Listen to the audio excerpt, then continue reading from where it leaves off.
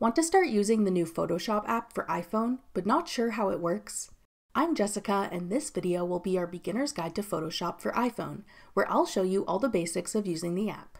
Now let's get started. The Photoshop app for iPhone is free to download and use.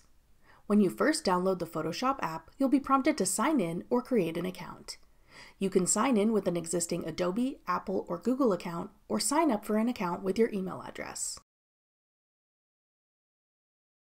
Once you're signed in, you can begin using the Photoshop app. At the top, in the Welcome to Photoshop section, you'll find some helpful learning content that shows how to use some of the different features of the app. There are a few different options to begin your first project.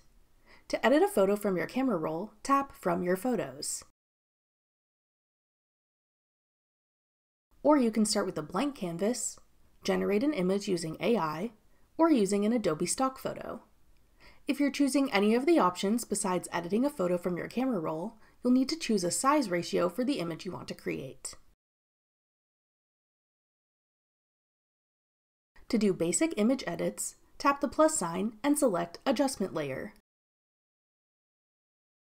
Now choose the type of adjustments you want to make, like hue and saturation, brightness and contrast, black and white, color balance, exposure, curves, and vibrance. Use the sliders to make the adjustments you want to make.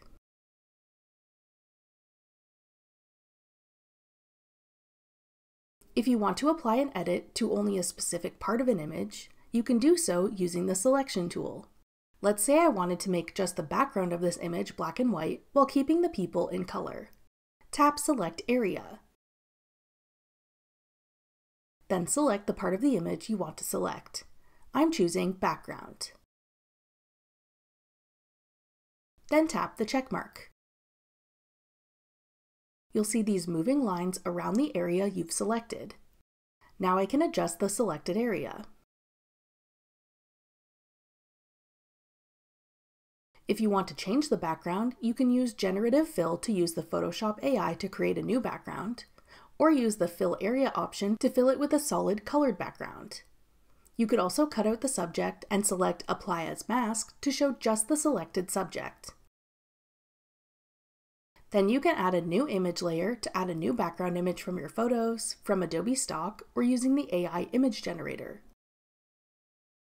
In the Layer Properties panel, you can send a layer forwards or backwards using the up and down arrows. You can also show or hide a layer by tapping the eye icon. You can use the Generative Fill AI tool to create entire images, backgrounds, or add fun flourishes to your images. I want to add something in a certain part of this image, so I'm going to add an empty layer. Then choose Select Area. I'm going to use the Lasso tool to select where I want to add something.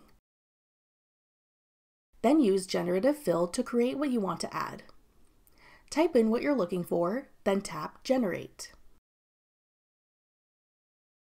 Tap through the different options generated to select one. If you want more options, tap More. Tap the check mark to add one of these to your image. This makes it easy to create fun, unique designs in the Photoshop app. Add text to an image by tapping the plus sign and selecting Type Layer. Type in what you want your text box to say.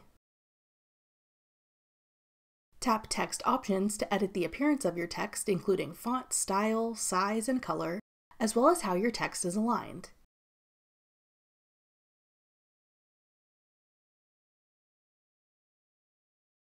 Tap the check mark to save your text style changes. Drag your text box where you want it to sit on your image. You can rotate the text by dragging the tilt tool above the text box to the left or right. Your creation will automatically be saved within the Photoshop app, but you can export a copy to your device's camera roll by tapping the share icon at the top. Then tap Quick Export as PNG,